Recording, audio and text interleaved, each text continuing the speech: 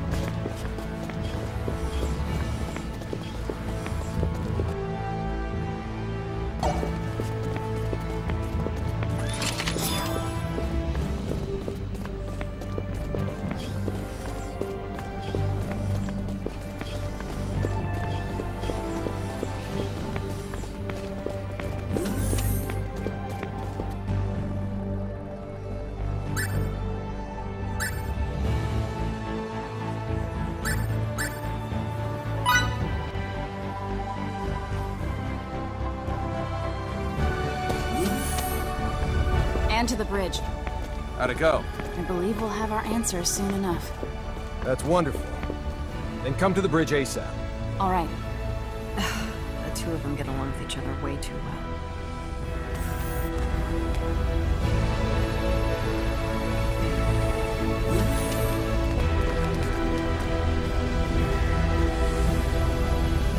Connect me to Dr. Krupp.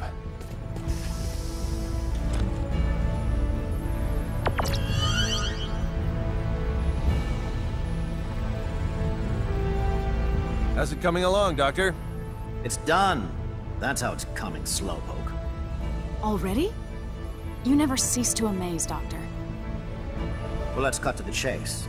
You'll need to both reprogram some aspects of the software and physically apply symbols to the outside of the gravitic warp engine. Imbue the warp engine with symbols? I would never have thought of that. It's possible, and I can rewrite the software from here, but the symbols are the real problem. Sadly for you, I'm not a symbometrics expert. I don't know a thing about how to imbue objects with symbols. Dr. Krupp, can you show me a list of the symbols we need?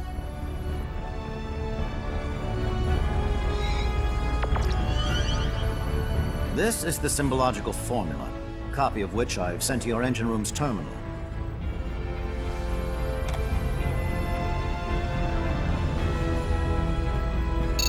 It looks pretty intricate, but I should be okay.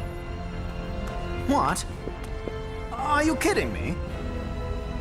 They're the same as signets in principle, so... Anyway, I've never done such long and complex ones before, but I'll give it all I've got. Excellent. Say, what was your name again? Fiore. Fiore Brunelli. I'll have to remember that. Very well, let me start rewriting the program.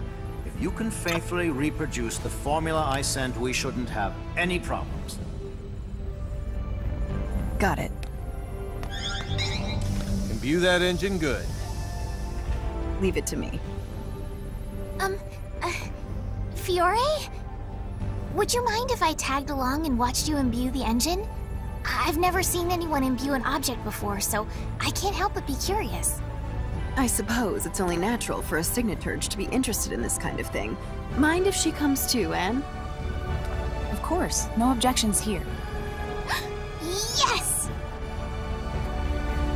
You should come with me and see it for yourself, Fidel. You weren't around when I got mine imbued, so I bet you've never seen it perform before, right? What? I don't know. It can't hurt to acquire some new knowledge. I don't see why you would refuse. She speaks the truth. There's never a reason to turn down a request from a lady. Captain?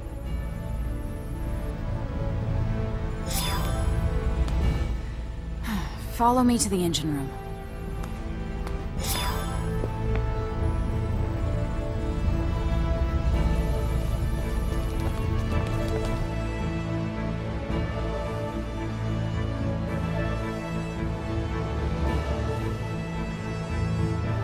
Deck 3. Engine room.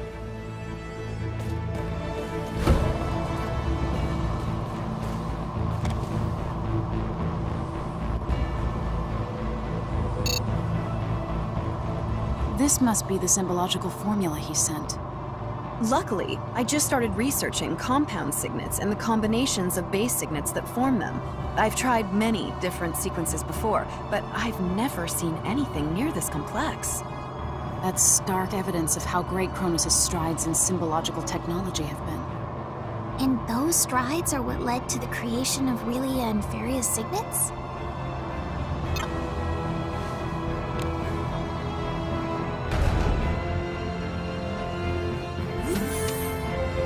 This is the engine room. The gravitic warp engine's core should be right up ahead.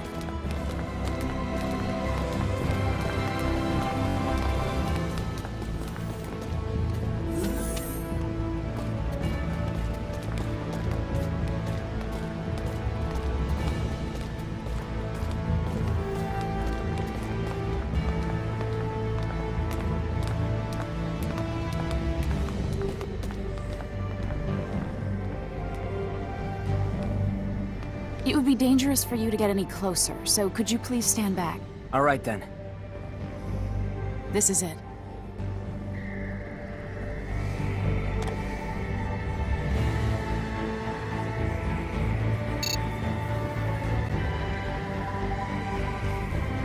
Okay, Fiore. I'll bring up the symbological formula on this terminal, and you can do the actual imbuing. If you want to view the formula from a different angle, or have any questions at all, please let me know. Thanks. You know, I don't think I'll ever get over feeling nervous when I have to imbue someone else's stuff.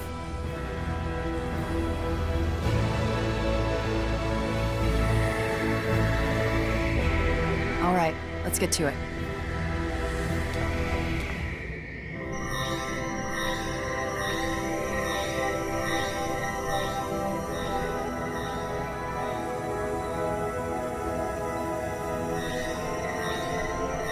Incredible! So this is what imbuing looks like.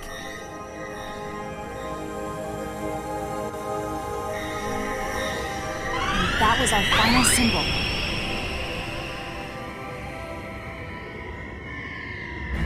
Thank goodness.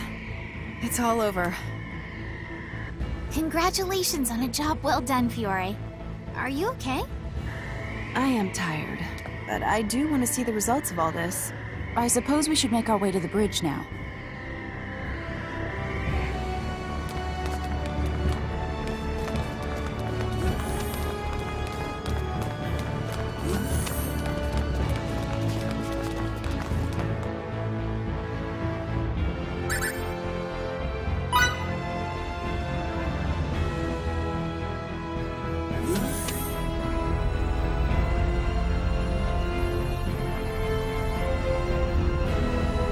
Updated the software. Now our fate is squarely in the hands of Lady Luck. I thought you might like to know, Captain, that I've never done this without running months of tests first. If this ends in failure, I'll apologize to you all in heaven. I highly doubt that'll be necessary. I'll cut the power to the engine if I see any abnormalities. I see. Shut down regular warp engines. Yes, sir. Shutting down regular warp engines. First, we need to see if it can even start. Now, engage gravitic warp engine. Aye, aye, sir. Engaging the gravitic warp engine. What's going on? Come on. The gravitic engine's up and running. Warp 1. We good? All systems normal, and gravitic wave values within predicted limits. First, try increasing the speed to warp 5. Warp 5. Yes, sir. Warp 2, 3, 4, and warp 5. There don't seem to be any problems yet. Now it's time for the real test. My calculations say we can safely accelerate to warp 15. Just do it carefully. You heard him. Accelerate to warp 15. Yes, sir. Six, 7, 8, 9. We're now at warp 10, sir. Keep accelerating. 11, 12, 13, 14. Good so far. Careful. This is the moment of truth. 14.2, 14.4, 14.6, 14.8. Warp 15, sir. All systems appear to be normal. Did it turn out okay? Yes. At least it would seem that way. What a feat! It is, isn't it? Yes, we totally did. It's a success, Captain. How magnificent! To think that imbuing made this possible. Congratulations, Captain Kenny. The spacecraft is now officially the fastest in the Federation. We're the best! Spectacular. Nice. We owe you a huge debt of gratitude, Doctor. No, Fiori's the one you should be thanking, not me. You're truly something special. What do you say to coming to work for me once this thing is over and done with? Thank you. I'll think about it. According to my readings, there should be no issue with maintaining this speed. You could theoretically go up to 16, but there's not enough data yet to back that claim up. Stay cruising at 15 until we have some more. This should be plenty fast anyway. Keep sending me flight data as you receive it. Also, stay vigilant and remember, return to normal space the moment any aberrations occur. Will do. Thanks again for your help, Doctor. Troop, over and out. Maintain warp 15. We're going after that Chronos ship. Yes, sir. Now plotting our course. At this speed, it shouldn't take long to catch up with them. I doubt they'll take kindly to our presence either. In the event they engage us right after emerging from subspace, get some rest while you can.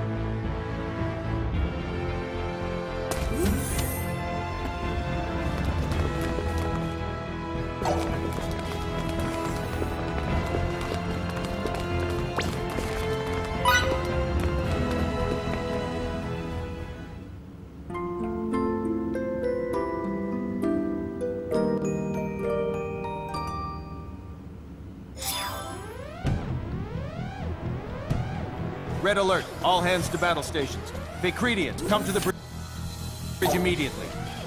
I repeat, we're on red alert. All hands to battle stations.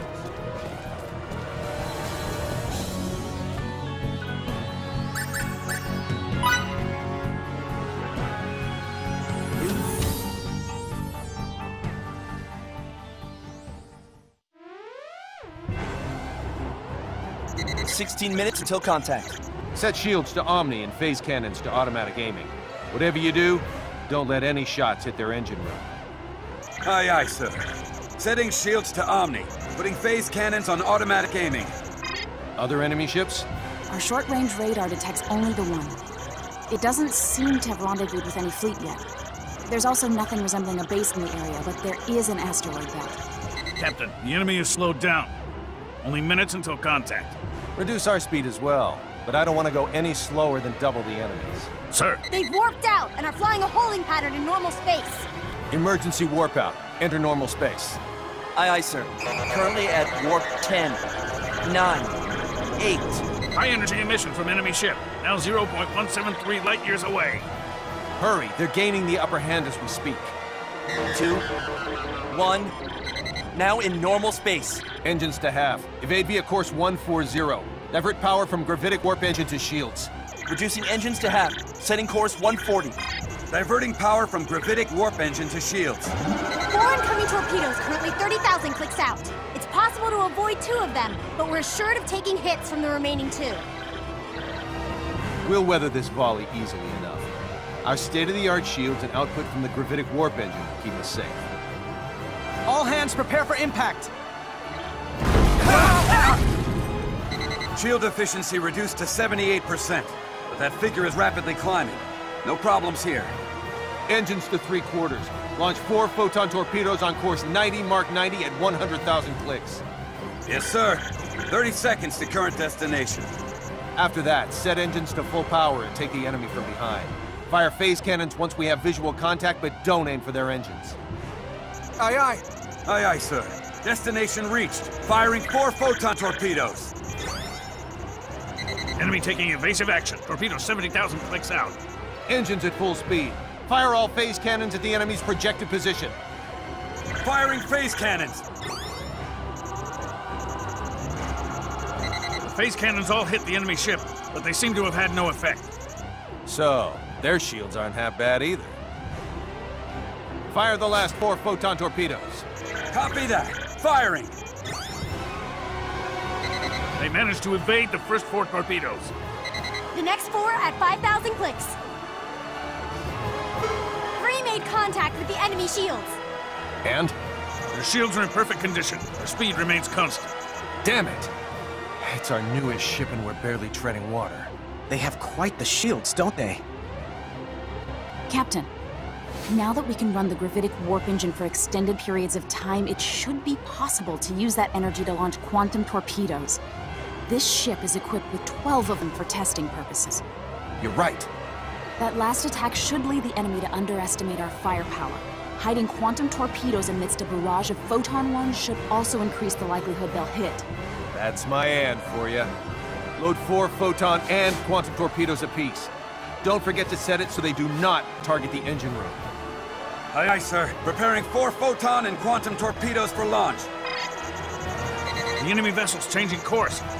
Their new course indicates they'll attack, not evade.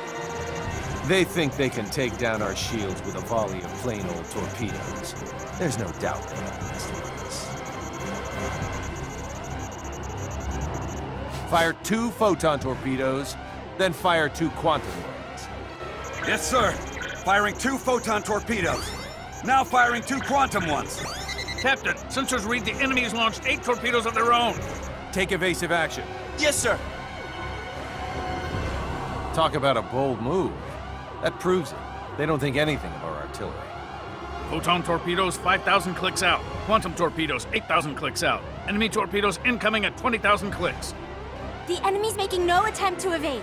Photon torpedo contact imminent. Their shields sustained no damage. Still no sign of evasion from them. Quantum torpedo contact imminent. Captain, their shields have been reduced to 11%. We've also confirmed their engines are no longer operational. Yes. And their torpedoes? We succeeded in avoiding all 8 of them. What a thrashing. Hold that thought. The enemy ship has lost power and is now caught in a nearby planetoid's gravitational field. What was that? Uh-oh. If that ship goes down, Little Miss Starlight goes down with it.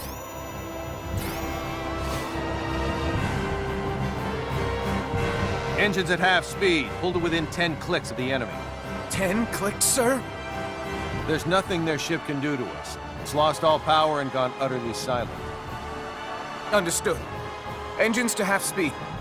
We're currently 10,000 clicks out, gradually slowing down. And once we get within 10 clicks, halt its descent with our tractor beams. Will do. Currently 1,000, 500, 100, 10 clicks away, sir. Secure the ship with tractor beams. Activating tractor beams. Their ship's trajectory has stabilized. I want to talk to their captain. Open a comlink for me. Yes, sir. Sir, there's no response from them. Is it that they can't respond, or that they simply don't want to? We'll have to board them and settle this face to face. Prepare the transporter, and don't forget to investigate the ship's layout. Yes, sir. All right, everyone, to the transport room.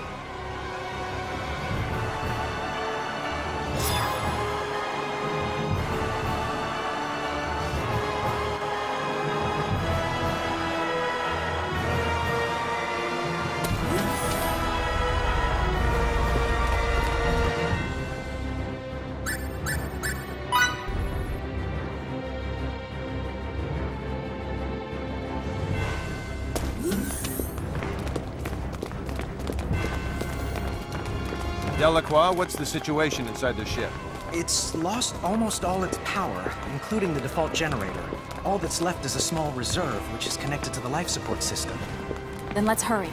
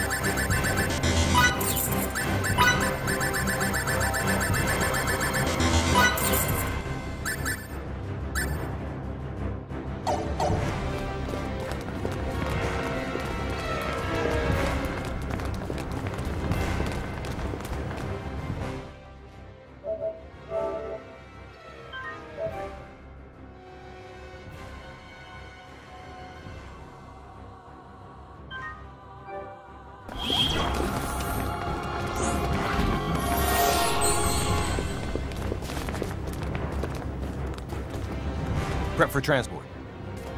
All right, time to board the enemy ship and get Little Miss Starlight back. Okay, energizing.